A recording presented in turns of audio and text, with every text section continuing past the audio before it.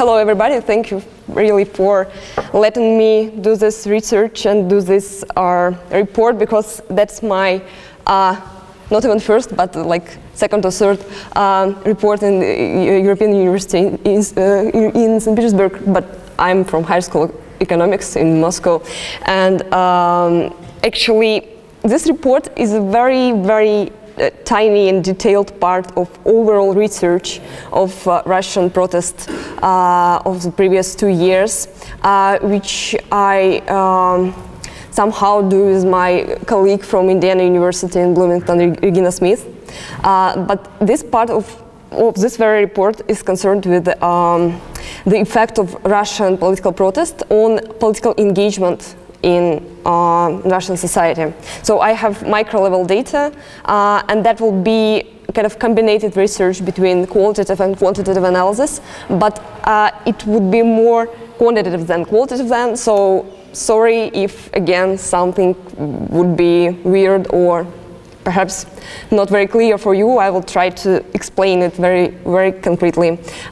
So my idea is to explain how the very protest activity, how the very protest events, protest of pro-government rallies, so I mean both anti-Putin and pro-Putin rallies, how did they impact the political engagement? By which I mean the awareness in politics, commitment in participation in politics, and hypothesis is again intuitively easier to understand, that protest participation should somehow increase engagement, because people start to protest and you suddenly you begin to realize that something is going everywhere. People started speaking about politics, so people start to be aware of politics at a large extent after the protest started. But my thesis is that the very linkage, I'm sorry if there is a telephone here. Yeah, my thesis is that the very linkage between the political protest and politics awareness, engagement is not very clear, and the linkage is vague, because that will be the very result of the research. First of all, protest participation increases engagement for only those people who were engaged somehow politically before. So if these people, they were not very much connected with politics, they were, for example, just civil activists, we do not see any clear links between their pre-election and post-election activities. So you need to be included to the political networks before the protest, to be included then and to be then more aware of politics. And another thesis is connected very closely to this literature that we just discussed before. It's the literature on electoral authoritarian and competitive authoritarian regime. And we see, according to our data, that this linkage between protest participation and engagement, it is very clearly seen only during electoral cycle. So it is a kind of course, latent, again, latent data about Russian political regime type. Here, I suppose that Russia is electoral authoritarian regime, not competitive authoritarian regime, and data somehow, again, proves my suggestion. Here is the distribution of attendees, of people who were presented like physically by their bodies at rallies and protests during actually all the electoral cycle, State Duma plus presidential elections. I think it's quite clear that you see the waves were parallel. So it all started with, of course, anti-government protests, and you all, of course, are aware of that.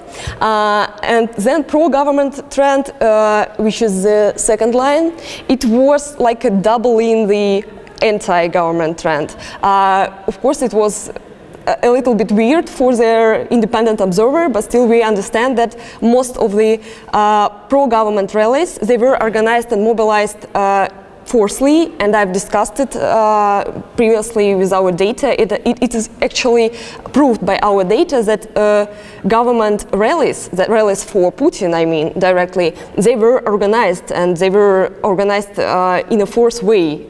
It was not just the very decision of people to come to these rallies, and it is very clearly seen in this very graphic. So the research problem here, again, is about the explanation how and what was the effect of political protest in Russia on the further political engagement of people. And we are interested now in two categories of people. First of all, in so-called casual activists. So they are not frequent, full-time activists who really perceive their activism as their full-time job, but just ordinary people who just want to be presented somehow in the protest movement. So we call them casual activists. And I will clarify all these terms later.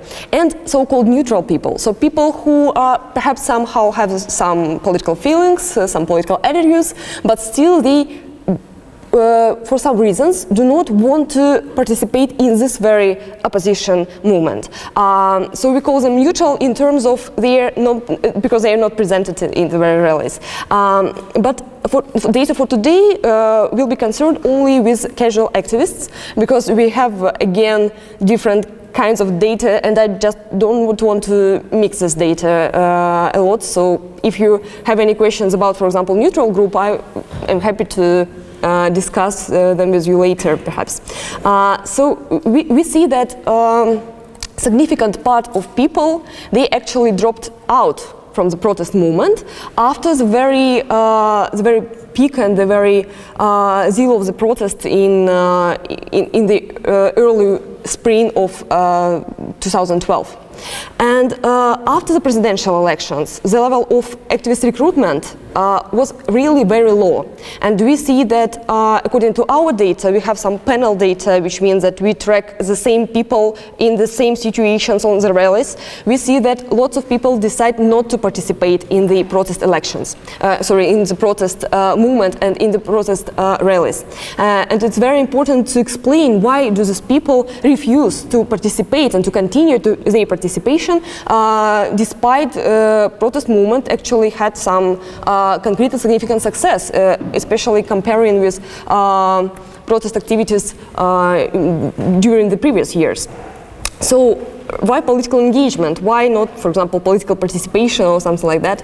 Under political engagement, we mean the very committed participation in rallies or activism. What does it mean committed? It means that a person participates a lot of times. Like, it is a very frequent and usual and ordinary participation for him. Like, in our data, we have so-called core and periphery. So core of protest are those people who participate more than 3 times in the protest activities. And those people who participate, for example, 1 or 2 times, they are just like casual protesters, they are periphery. And political engagement helps us to somehow track the level of political awareness. How do people are informed about politics? How do people informed about goals of protest, about principles of protest, and so on? And I will describe you data later about that. Why is it actually important? We all remember about Englehart's and Welzer presupposition about the very effect of the engagement in public politics on the democratization level and the very stability of democratization. So the more is engagement, the better is democracy rootedness. So democracy becomes more stable because it has more people in the core people of democracy demand. And the rise of political engagement bolsters, of course, effective democratization. So we are very much interested in what's going on in Russia in this point. According to the literature, does political protest cause the rise of engagement? On the one hand, yes. On the other hand, no. Why yes? First of all, Timur Koran showed us that public preferences, they can significantly change after the political protest started. Why so? Because privately we know some truth, yeah, and publicly we always lie. And when we see that a lot of people around us, they also, for example, are opposite for the regime, it is much easier to us to again join the opposition movement. Another argument for the very defense of this linkage between political engagement and protest is that mobilization itself has a demonstrational effect. So the more you mobilize the people, the more other people again decide to somehow join this very movement. So it's quite clear, and I think it's not worth to be discussed in such details. But we have some alternative explanations. The first explanation is from so-called electoral authoritarian regime literature by again Levitsky and Way and Scheller for like their counterpart. Is about the protest has another logic of development. We need to analyze protest in cycles, not in the very individual level mobilization. So protest, it is not about the linear trend, like we started the protest and then we can even whether rise or fall. But the protest is a very cycle process and it is embedded in cycles and we need to analyze the cycles. So it's kind of alternative explanations to this idea of political protest causality with political engagement. According to, I just summed up some theories about the very influence and weights of influence on political engagement of different factors of individual level. And we see that according to the literature and according to another research, we have some strong predictors of political engagement and weak predictors of political engagement. And this is very interesting, and I really think it's worth your attention, this very third column about the collective action experience. And we see that just very simple, even community voluntarism does not necessarily have a clear impact on political mobilization. So you can, of course, be concerned with your very small house problems or community problems, but you need to make very clear step to frame it as a political protest, to frame it as a political activity. And according to some statistical results in different countries, both industrial or post-industrial countries, we usually see that there is no any clear proved linkage between voluntarism and experience in collective actions and political mobilization. On the other hand, we have any very strong empirical evidence that if you are organized in minorities or if you have any previous political protest experience, you remain aware of politics and you remain engaged to the politics even if the protest declines.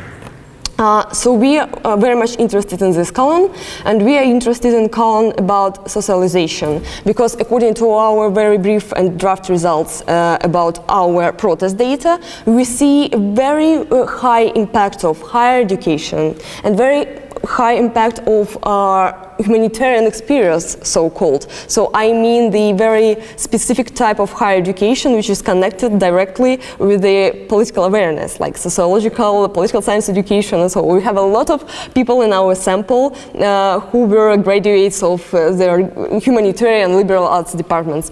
And literature on differential participation shows to us that the persons who are mostly aware of politics and who are mostly engaged to politics, they are mostly people without families, people without children, people with higher education, those are people who can, of course, spend some time of their private life to protest or just to be even aware of politics or be engaged in politics. Another explanation, they're somehow connected with values, and I actually, I'm not very much, I'm not a big fan of using the explanations like that, because it is very hard to clarify them in our data, because as Artem Magun already mentioned, in our data, for example, if you're talking with people about their values, they all call themselves Democrats, and it is very hard to distinguish between the very sovereign democracy in their mind and like liberal democracy. And even if you try to clarify and to find out another questions, they always try to explain themselves in the very liberal terms to present for interview their best side of their personality. So it's hard a little bit, and I will skip it in our data. We have both quantitative and qualitative data. Quantitative data was collected directly on the very rallies. So we were with our team during all the rallies from December 2011 to March 2012 on the very rallies, on all the Luzhniki, on Big White Circle, on Maneshka, on Bolotnaya, on Pushkinskaya. So all the squares which were connected with protest activities, we were trying to interview people. And we have 800 protesters, 800 interviews, with one half is about opposition interviews and another half is about pro-Putin people from Luzhniki, for example, or something like that. And we have a so-called control group for another type of data. It's like for regression analysis. We have 300 of absolutely neutral people, so people who are absolutely not about politics at all. They even do not know that there were any protests in Russia, so they live very calm and private life and they are not interested in political activities at all. Then we had very in-depth, very biographical interviews with former political activists, because we were interested in the rationale which lies beyond the decision not to participate anymore in the very protest. And 21 in-depth interviews with full-time political activists, so people who developed themselves and who decided to improve their political skills by being full-time political activists, not just the very common casual participant. And also we have like 5 focus groups with neutral people again, because we were interested in the logic of being neutral, of being not politically aware, of being isolated from politics consciously, by their own mind. And the time is very important in case we are talking about the cycles of political protest. We were trying to get the data in both cases, during the decline of protest activity and during the increase of protest activity. So you understand how it's really important to check how their answers are dependent on the very cycle of protest. So, first of all, some very brief biographical characteristics to speak with you about so-called socialization factor of being politically aware. First of all, you see that who's stalwarts? Yes, stalwarts are our core participants, participants who participate more than 3 times in any protest activities. And casuals, they are not so frequent guests in protest rallies. Place of residence, you see that most of them are from Moscow or Moscow Oblast, and the people who are casual participants, they are from Moscow Oblast mostly. You see that the Moscow Oblast is presented much more frequently in their category. Sorry, oh, thank you. Oh, I'm sorry about the time. Yeah, this situation with sector of work is very important, because you see that there is a clear dominance of private sector. We're all talking about oppositional rallies now, yeah? The employment is about, of course, being employed or being student, and dominance of male gender, as always, in the meetings like that. And what is here is very important is about the connection. Actually, that's a table which includes only those factors who were significant in our analysis. And the most significant factors were actually the awareness in politicized internet networks. So being presented in, for example, Facebook, or reading some internet blogs which are directly connected with political activities and so on, and personal protest networks. So whether the person had before the protest some people who were somehow included to protest movement. If the person had no any type of people, or he was included to any collective action but except of political collective action, this person, the people like this, they were not presented on the protest at such an extent as the people who had such a friends or peers. These are about the goals of anti-government protest for core and peripheral, for stalwarts and casuals. Here actually it is not very much important in terms of our talk, but here we see again that people from the core of movement, they much more aware of the goal of the movement, of course, and periphery, they are not so much aware of what is going on and what are they talking about, what do they claim, and whom do they blame. Actually, that's I have no time. That's interesting, the difference between pro-government and anti-government rallies and our argument about the mobilization of people on the pro-Putin and anti-Putin movement. You see that for pro-government rallies, we see slightly equal participation for, I understand that the table is quite a little bit ununderstandable, but I will explain it.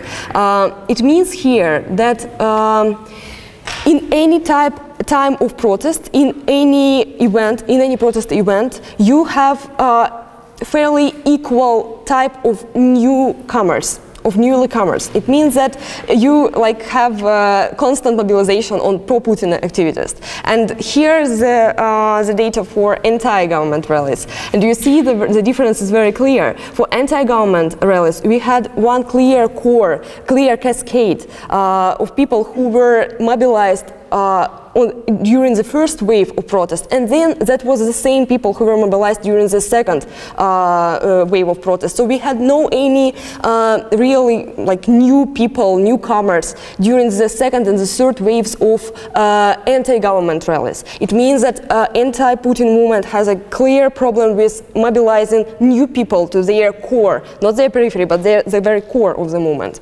And here is